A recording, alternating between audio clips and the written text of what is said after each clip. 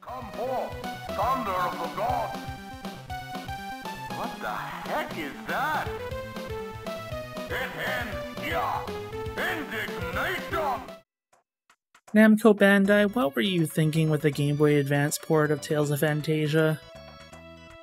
Anyways, welcome to my Tales of Phantasia review.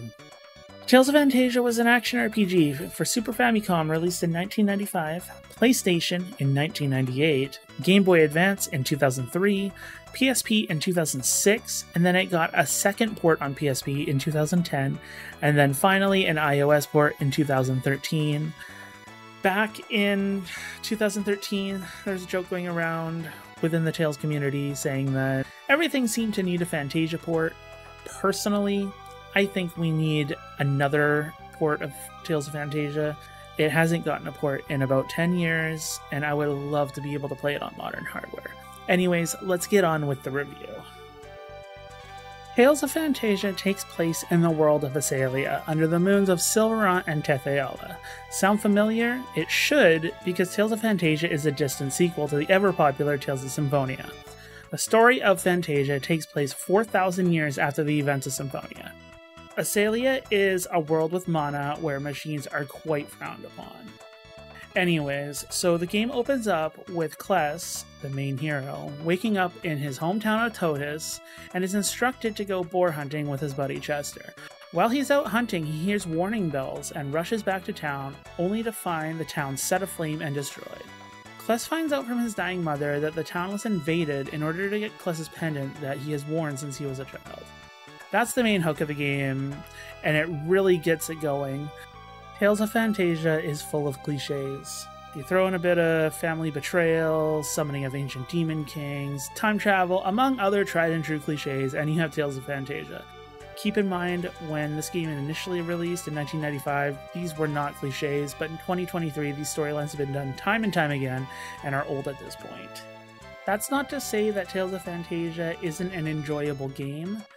It does, however, feel like it's been told before. Tales of Phantasia doesn't stand out very much when it comes to exploration and world maps.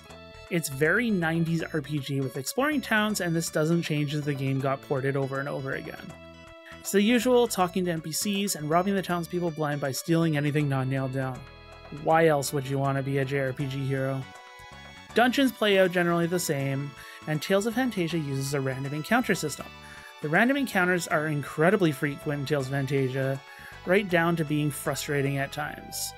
This can get even worse when you're either lost in a dungeon, which happens often, or you are trying to solve a puzzle and you get interrupted by a random encounter. You can reduce random encounters by using an item called a Holy Bottle, though I didn't notice much of a difference, if one at all. As the game has gotten ported, they have toned down the random encounters, but they are still very frequent.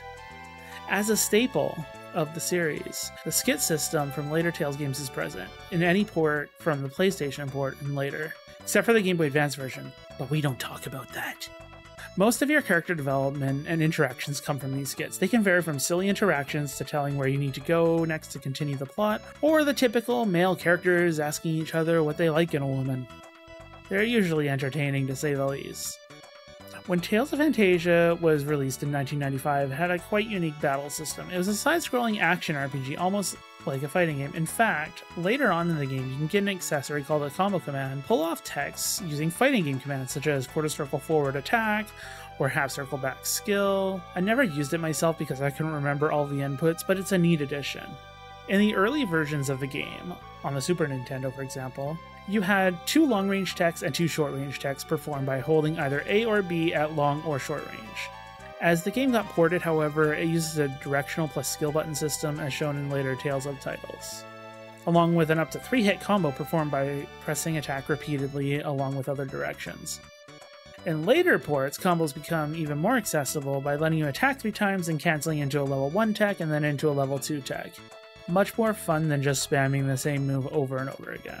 Speaking of spamming moves over and over again, one thing that did bother me in Tales of Phantasia in regards to the battle system is that some techs just aren't created equal to others. For example, there's no reason for you to use Rising Phoenix as it doesn't do much damage and it doesn't really combo into anything else.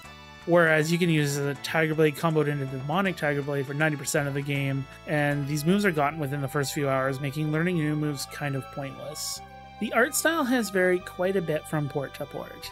The Super Famicom version has almost a Saturday morning cartoon art style, and while I'm talking about the art style, why does Kless have to have a bowl cut?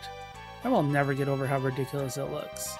Anyways, the PS1 version goes more with a chibi look. This is personally my favorite art style. And then the PSP versions go with a more anatomically correct look akin to Tales of Eternia. They all look pretty good, except for Kless's bowl cut in the Super Famicom version. Shame on you, Namco. The game otherwise is very aesthetically pleasing. The game is bright, it's colorful, and nothing seems randomly out of place. It all flows together wonderfully. As for the music, 1995 was when Motoi Sakuraba shined.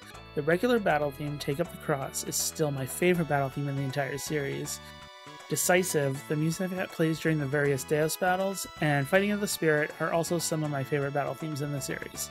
The town and dungeon themes are very appropriate as well. I really loved old Sakuraba music. Tales of Phantasia is a pretty average length for a 90s RPG, running from about 20 to 30 hours, possibly up to 40 hours if you want to do the side content in the bonus dungeon. The game is paced pretty well, no side quests taking you too far away from the story, though they do involve a lot of backtracking, which can be frustrating when you have to take a boat everywhere. It's quite unfortunate that you get your airship, for lack of a better term, so late in the game and after an event that cuts off the earlier side quest, especially when you're fighting those overly frequent random encounters. Overall, Tales of Phantasia is an enjoyable but familiar game if you are an RPG vet. Definitely worth a playthrough if you can handle super frequent random encounters and god-awful bowl cuts. I will never forgive Namco Bandai for this crime against humanity. Thank you for tuning in to my Tales of Phantasia review, and if you enjoyed it, subscribe to the channel and hit that bell notification so that you know when my new videos go live. Have you played Tales of Phantasia before? If so, tell me what you thought about it. That's the meat and potatoes, folks, and I hope you have a wonderful day.